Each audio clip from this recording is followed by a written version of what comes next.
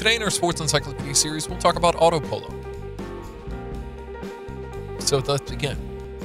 Auto polo is an ancient sport that's been directly derived from regular polo. The game involves players playing polo while riding in automobiles. It's believed that the game was invented in the United States, and it stayed popular within the country and in Europe for about a decade in the early 20th century. Auto polo is now extinct, and it's not played anymore in the world. The basic objective of the game is to score more points than the opponent team. How to play auto polo? All players must be qualified enough to drive an automobile.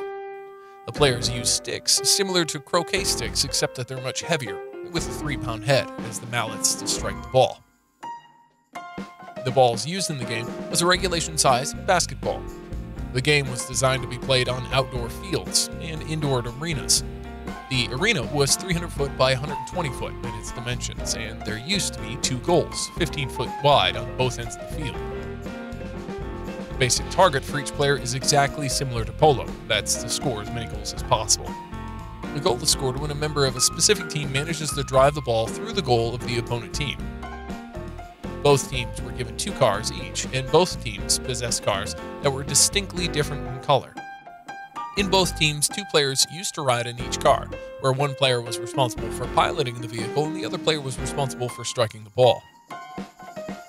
Players in both teams pass the ball among their teammates as they drive it towards the goal post. The game was only popular for a short period of time, and then it got dismissed mostly because of the action and accidents.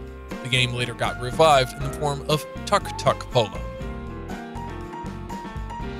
How to win in auto polo?